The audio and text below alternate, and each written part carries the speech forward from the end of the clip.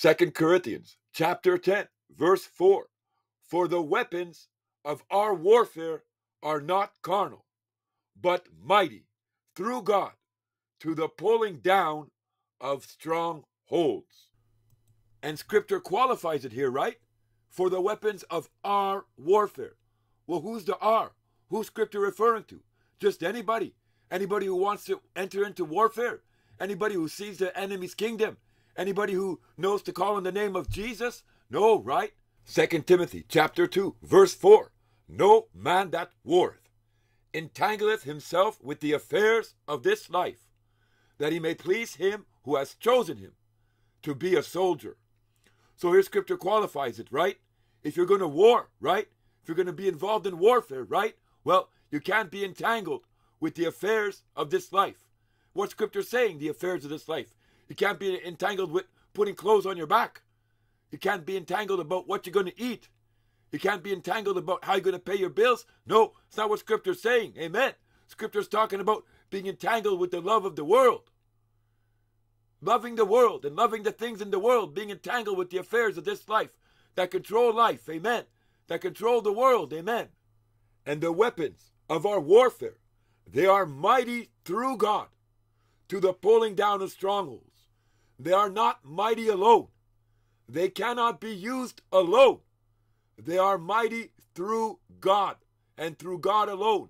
Ephesians chapter 6 teaches us in verse 13, wherefore, take unto you the whole armor of God, that you may be able to withstand in the evil day, and having done all, to stand. And here we see some of the weapons that we are to use in this warfare. And scripture talks about a shield of faith, wherewith you are able to quench all the fiery darts of the wicked, and the helmet of salvation, and the sword of the Spirit, amen, which is your offensive weapon. Verse 18 says, praying always with all prayer and supplication in the Spirit. So your weapon in your warfare is praying always with all prayer and supplication. How? In the Spirit. That's why your weapons of warfare are mighty through God. Why? Because it's done in the Spirit. 2 Corinthians chapter 10, verse 5. Casting down imaginations and every high thing that exalts itself against the knowledge of God. It didn't say the word of God, right?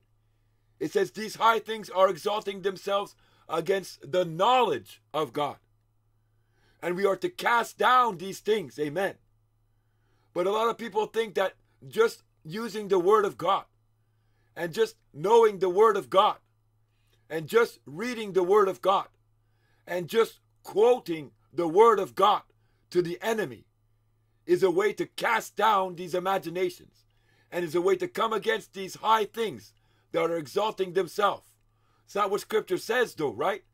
It says that they're exalting themselves against the knowledge of God. The knowledge of God. Well, how do you get the knowledge of God? And where does the knowledge of God abide? Does the knowledge of God abide in scripture? Well, yes and no, right? You could pick up the Bible, right, and read scripture, right, and be totally lost. Peter taught us that, right? The unstable and the unlearned, right? They rest with the scriptures unto their own destruction. So the scripture, right, even though it has the knowledge of God in it, you can pick it up and you don't see the knowledge of God. You don't taste or eat from the knowledge of God. Jesus Christ said, flesh and blood profits nothing. It is the Spirit that quickeneth, and the words that he speaks unto us, they are spirit and they are life. Scripture says the natural man cannot understand the things of the Spirit. The natural man cannot receive the things of the Spirit. They are foolishness unto the natural man. To have knowledge and understanding, right, takes revelation from the Spirit of the Lord. Proverbs chapter 1, verse 7. The fear of the Lord is the beginning of knowledge. And scripture teaches us this. And it's pounded through the scripture many times, right? That if you want to get knowledge and you want to gain understanding of God and of his kingdom, then You need to fear the Lord. Because when you fear the Lord, it's the beginning of knowledge. When you fear the Lord, well, it's going to motivate you to do and not do certain things. Proverbs chapter 1, verse 29. For that they hated knowledge and did not choose to fear the Lord. So here scripture is teaching us, right, that to fear the Lord is a choice. It's a choice that you make. It's a choice of your heart. It's a choice of your will. It's a choice of your soul before the Lord to fear the Lord. And scripture says because they hated knowledge, they hated understanding, then they chose not to fear the Lord. 2 Corinthians chapter 7, verse 1. Having therefore these promises, dearly beloved, let us cleanse ourselves from all filthiness of the flesh and spirit, perfecting holiness in the fear of God. So scripture teaches us, right, that if you're going to perfect holiness, if you're going to live separated, if you're going to live consecrated, if you're going to come out of the world, if you're not going to touch the unclean thing, right, you're going to do it under or through the fear of God. You're going to make a choice and you're going to fear the Lord. Well, I fear God. What? I fear the judgment of God.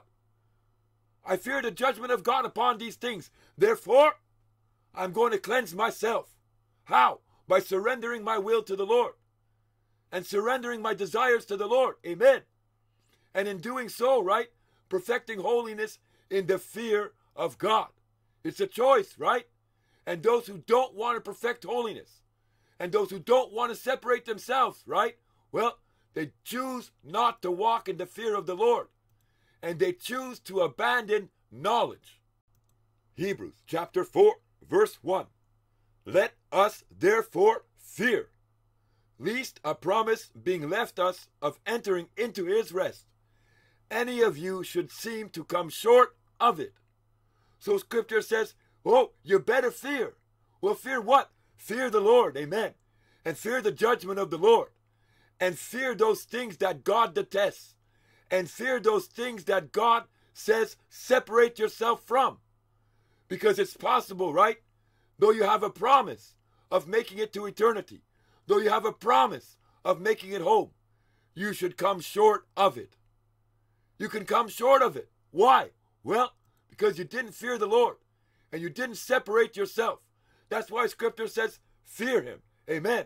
And in fearing him, you're going to perfect holiness. And in fearing him, you're going to get the knowledge of the Lord and the knowledge of the kingdom. Why? Well, because by fearing the Lord and separating yourself and walking holy, you allow the Spirit to live in you. And you keep yourself in the love of God. And therefore, God is with you. And therefore, God will teach you. And therefore, God will open up the kingdom to you. 2 Corinthians chapter 10, verse 4, 5, and 6. All right, here we go. Amen. For the weapons of our warfare are not carnal, but mighty through God, to the pulling down of strongholds, casting down imaginations, and every high thing that exalts itself against the knowledge of God, and bringing into captivity every thought to the obedience of Christ. Amen. So there's thoughts out there, right? There's thoughts in the minds of men and the minds of women, right? That are against the knowledge of God. Amen. There are thoughts out there, right? That are exalting themselves against the knowledge of God, right? There are imaginations out there, right? That are coming against the kingdom of God and are coming against the knowledge of God. Well, where are they coming from? Verse 6 says, and having in a readiness to revenge all disobedience when your obedience is fulfilled. These imaginations, these high things, these thoughts, amen, that are fighting and warring against the kingdom of God, right? They are flowing through the spirits of disobedience. They are flowing through individuals who are disobedient. Amen. And that's why scripture says, when you are obedient, when your obedience is fulfilled, then revenge all this disobedience. How? Well, by fighting in the warfare. By fighting in the warfare through the Lord, through the Spirit of God, and praying against these things, and casting down these things. Amen. And revenge the disobedience. 2 Peter chapter 2, verse 20. For if after they have escaped the pollutions of the world through the knowledge of the Lord and Savior Jesus Christ. So how did they escape the pollutions of the world? Well, through the knowledge of the Lord, right? And if they had this knowledge of the Lord to escape the pollutions of the world, right? Well, they were walking in the fear of the Lord, right? Because they had holiness, right? And they had holiness because they feared the Lord, right? Because that's what Scripture says would happen. So after they have escaped the pollutions of the world, after they walked in the fear of the Lord, after they had the knowledge of the Lord, amen, they are again entangled therein. Entangled into what? Well, entangled back into the world. Entangled back into the pollutions of the world.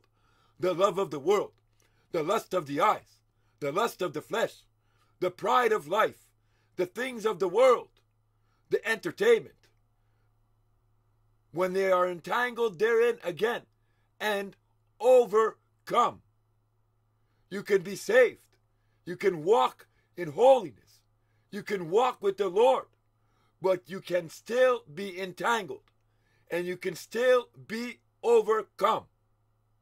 And Scripture says if that happens to you, the latter end is worse than the beginning.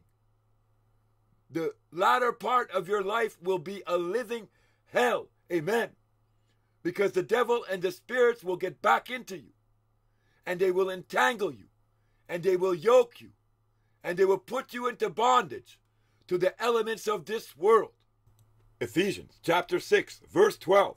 For we wrestle not against flesh and blood.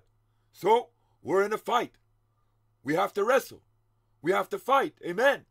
And we fight against spiritual wickedness in high places. And we fight against the rulers of the darkness of this world.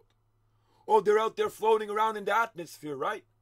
And we should walk around and say, oh, I walk into this place in the name of Jesus. I take authority over here. If there's any spirits in this house and any spirits in this building, I command you to go away from here in the name of Jesus Christ. Hallelujah. Oh, yes, spiritual warfare. What a mockery. What a disgusting mockery in the spiritual realm that's going on. Amen. Hallelujah. Our battle, our warfare, right, is internal to us. Amen. Internal to every man. Amen. It doesn't matter if the spirits are living in the trees or living in the sneeze. Amen. It doesn't matter where these spirits are. Amen.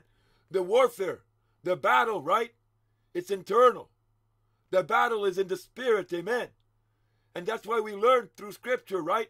That it's within the mind. Amen. Within the imagination. Amen. Right? Within the thoughts. Amen. Of men and women. Doctrines of devils. False precepts of the kingdom. False thoughts of the kingdom. Amen. Operating and living and abiding in the mind of men and women. That's where the fight is. These false precepts and false concepts of the kingdom brought forth by doctrines of devils, right? And teachings of men, right? Well, they're imaginations. As 2 Corinthians chapter 10 verse 5 says, casting down imaginations. They're imaginations about the kingdoms. They're imaginations about the kingdom of God and about what God requires and about what God's kingdom is about. But worse than that, right? Because attached to these imaginations, right, are high things. Attached to these imaginations are these spiritual wicked entities that we call demons and that we call demonic spirits. Amen. They're attached to these imaginations. And in these imaginations, right, they exalt themselves against the knowledge of God. Whatever the reality is, whatever the truth of the kingdom of God is, right? Well, they make up a falsehood. They make up an imagination of the kingdom. And they attach themselves to that imagination. And they begin to exalt that imagination. And they begin to have people exalt and worship that imagination. These imaginations, these thoughts, right? These high things, right? They exalt themselves against the knowledge of God. But if you don't have the knowledge of God, right? Then you don't see the imagination. And if you don't have the knowledge of God, right? Then you can't see the high thing. And you can't fight the high thing. And you can't war against the high thing. Because you lack the knowledge of God. And why would you lack the knowledge of God? Well, because you're being disobedient to the Lord. Amen. because you're not walking in the fear of the Lord, amen. And you're not separating yourself, and you're not consecrating yourself, amen. So because you're not doing the first things of the kingdom, right? The first precepts of the kingdom, right? Well, God's not going to use you. God's not going to call you. And there's no need for warfare for you. Why? You're already losing. You're already dying. Amen. Because you don't fear God. And you think you can play with the world. And you think you can touch the things of the world. And you think that you can do evil deeds in the flesh, right?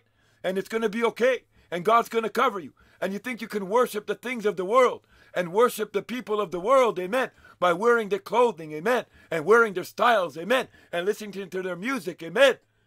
And you think it's okay before the Lord, but it's not. It's part of you not separating yourself from the world. And it's part of you not consecrating yourself to the Lord, amen. And because you do these things, right, you find yourself without power. You find yourself without the Lord, without the Spirit of God inside of you, but having a form of godliness, but no power thereof, amen. Just a knowledge of the kingdom, stories of the kingdom, amen. But the kingdom is far from you, amen. And bringing into captivity every thought to the obedience of Christ. So scripture is saying you have to bring into captivity every thought. Well, you know what it means to bring something into captivity? It's going to be a fight there, right? Something has to transpire there, right? That thought, amen. That imagination, amen. That knowledge, amen. That high thing, amen. That's exalting itself against the knowledge of God. That has to be brought into captivity, into the obedience of Christ. To the obedience of Christ, scripture says. But if you are not obeying Christ, if you are not obeying the ways of the kingdom, if you are not obeying the leading of the Spirit, amen, you can never, ever, ever bring those thoughts into captivity. Because first of all, you will not even see the thoughts. You will not even see the imaginations. This is the hook and the way the enemy works. Amen. He will get you to believe these imaginations. He will get you to believe these thoughts. Amen. And because you accept them, and because you believe them, right? Well, it will produce fruit in your life. It will produce belief systems in your life. And because you don't have the knowledge of God inside of you, you cannot discern what is right and wrong. You cannot discern what is the kingdom of God and what is not the kingdom of God. And this is not God's fault, amen. This is our fault, amen. Why? Well, because we refuse to surrender our will. And we refuse to separate and consecrate and live holy and live separated before the Lord in the fear of the Lord, amen. So that we can be filled with the knowledge of God and we can be filled with the Spirit of the Lord, amen. The more you surrender of your heart, the more the Lord will live in there. The more the Lord will take over. The more the Lord will control you. But when we refuse to do so, and we play with religion, and we play with the stories of the Bible, but we don't do what the kingdom tells us to do, amen. Well, we suffer the consequences. And we suffer what Jesus warned us about, amen. And spiritual warfare is real, amen. And it's the Lord's will that we enter therein, amen. And fight for the lost, and fight for those who are being held by these imaginations.